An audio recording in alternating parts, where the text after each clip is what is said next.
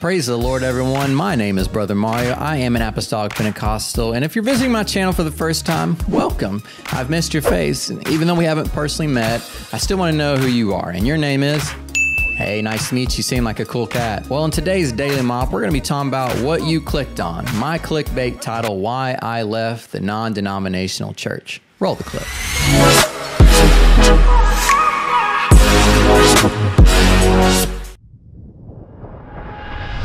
Now, how I came up with this title, I was sitting there last time on Bible study, I was talking to a family, and we were talking about all the different type of churches we went to before we discovered the Apostolic Pentecostal Church. And on top of what we talked about, I've seen so many videos connected to mine of people saying why I left the Apostolic Church, why I left the Pentecostal Church. They're fake, they're exposed, and all this garbage, honestly, of just a bunch of angry people who did not want to adhere anymore to the truth that we as a church preach to the people. I'm not surprised by this because Jesus said men love darkness more than the light. But I'm here today to inform you of what we believe and what is the main difference between an apostolic church and literally every other church that I've been to in the past 10 years, which is over like 7 or 8 churches. So as I was saying, we were having a conversation there and everything was going great. And I started talking about, what the biggest difference is? The biggest thing that I saw between these churches and the apostolic churches was, one, these are feel-good churches. These are churches that are going to teach about faith.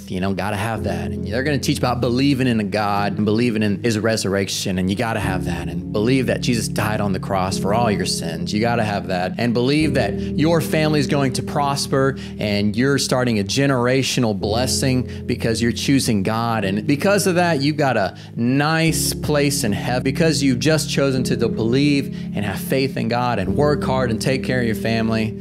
And that's it. See, these are messages that people want to hear. They want to hear all the good things about being a Christian, or all the benefits that come to them. What's in it for me, okay? Rather than what's in it for God. And the thing that I saw as I started slowly going more and more into the apostolic church is they preached against the biggest thing that us churches need to preach on: sin. See, sin is what destroys our lives. Sin is what gives us struggles in our lives. Do you realize the first sin with Adam and Eve and Cain and Abel and every generation after that has caused misery, sickness, disease, broken marriages, broken families because of one sin? I have to face that practically every minute, but that's the thing we really need to preach on. The majority of our life, we're going to be involved in an issue called sanctification. All right, to sanctify ourselves, to be chosen as of God, because we are fighting the good fight all the way till the end, like we talked about, to fight against the one thing that's destroying us, is the sin. Now, it's not a works salvation thing. I can't do enough good to get into heaven. I also can't avoid enough bad to get into heaven. But God has specifically said in his word through Paul, every single town and every single church that he visited, against the sin.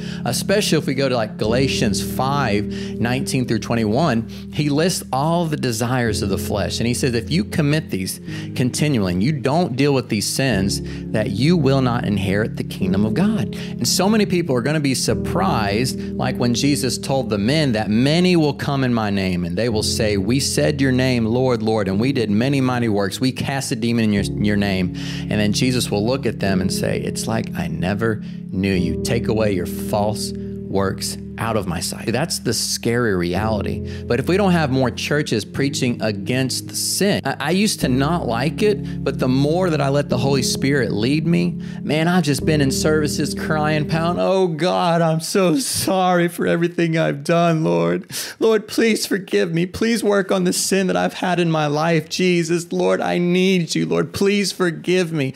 Please let me repent of the sin and never do it again. Let me change my heart, my mind, my direction, and never commit this sin again. And man, I felt so good after that. I just thank God. God, thank you for your word that has pierced my heart. It's like a two-edged sword that pierces the hearts of men. Thank you so much for correcting me. I was going a little bit off the path of righteousness rather than the one that leads to you. And I'm so glad of that. And it's tough to swallow those messages, but they're the best messages for us. If you don't start listening to pastors that preach against the sin and you just want to listen to the good stuff that God has to offer you, I'd be very, very careful. See, there will become a time when men have itching ears and they only want to listen to what they want to listen to. The matter of the fact is, sin is what destroys our life, and we need more and more messages preaching against the sin. So that's why I left the non-denominational church and joined the mighty, good old apostolic, Pentecostal, one God believing, baptized in Jesus' name, speaking with the tongues, receiving the Holy Spirit, maintaining holiness internally, externally, church,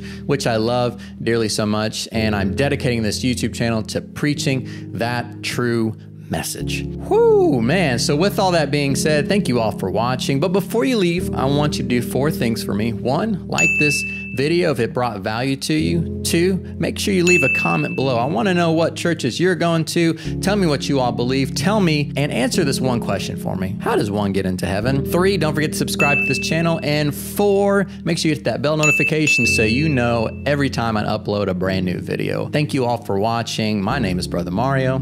God bless you.